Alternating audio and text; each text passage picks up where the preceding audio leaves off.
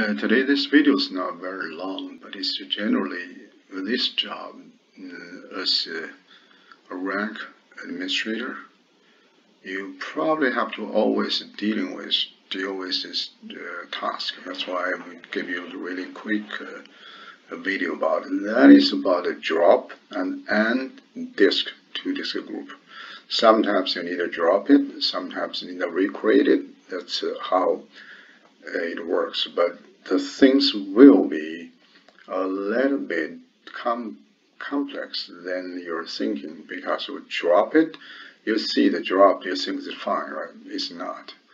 So before you create it, using same disk, you have to check the database standards. So the first thing is when you do the drop or create, an AND one, right? You have to log in as a sys ASM. If you log the sys as a DBA, right, it won't work. The reason is for default, sys ASM role is not ground to the sys. So the first thing is note. Let's see how we drop it. You set up an environment to partner to the database with the ASM database. Here's one program you got to run. The program, the disk name path. You have find where is your disk name, location, what it is, right? So I running this one. Generally, is you can get information from $, ASM disk view. So here's the one, the two of them. When I created, I found some trouble with the reason is that this one not finished. I tried to do it in the GUI, which using ASMCA to do it. It's hiding there, so I killed it. I'm not sure it's okay or not. But this one, I did another way. I find it in this SQL side. I using SQL code. When I create the default, they're using this name, not the name I'm using when I do it in ASMCA. So I try to drop these two and redo it again. The command is pretty easy. Generally drop it, code just add the disk group, your group name, disk group name, and drop the disk. This disk is in this disk group, this one. Just I show you before here, because the name is not right. Oh, it's 7, sorry, it should be 7. And then you log in. When I try to log in the sysdba, right, I issue this command, I drop it. What happening is they said, hey, you cannot do it.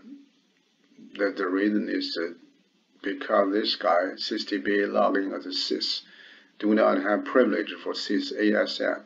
So I log in as a sys ASM, issue same command, I was able to drop it. Okay. When drop it, that's not meaning job already done. So here's a script, command, SQL command you kind of running. You check the $ASM operation view. You check this view to see what the standard is. Say the first one, when I'm running this SQL code, right, you will see there's 3 jobs for drop disk or AND disk. The first one always build is really quick. The rebalance take quite a long time.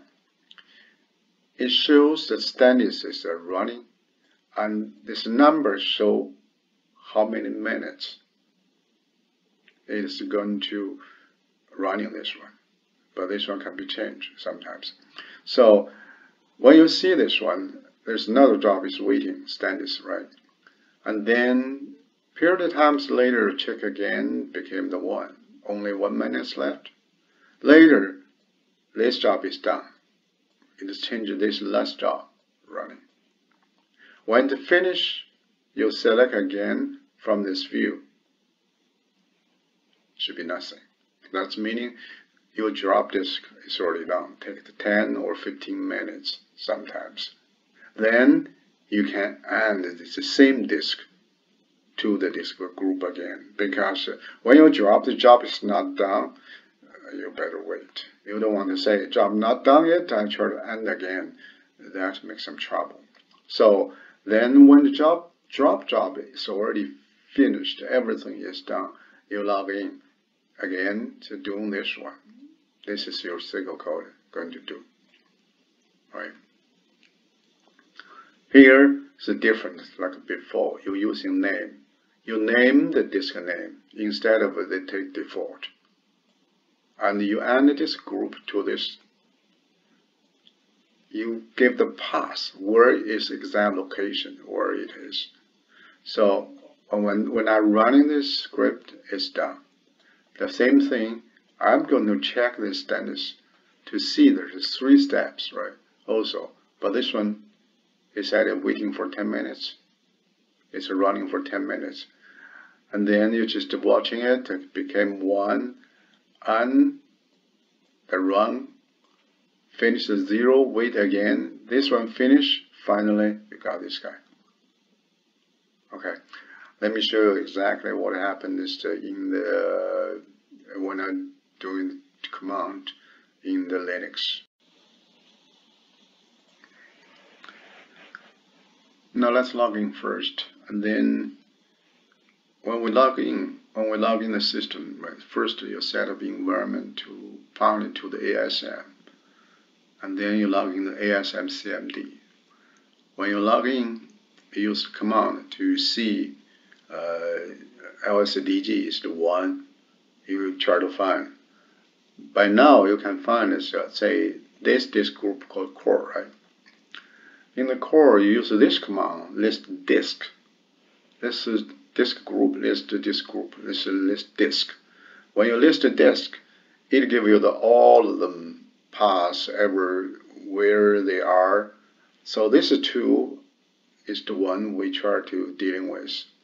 Now let's go SQL Plus to see what exactly what is disk names also pass.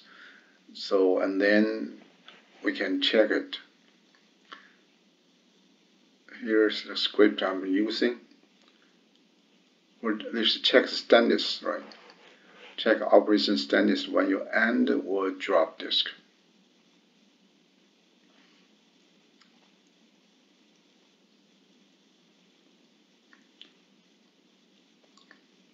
So this one I try to get is here is the problem looking to. This one 06 is when I created, I found some trouble with, I killed the job. I'm not sure it's right, but this one's name is not right. I'm using SQL code to end it, so the default name it pick up from here. So I got to change like the others. So this is the task I'm going to do. Now let's see.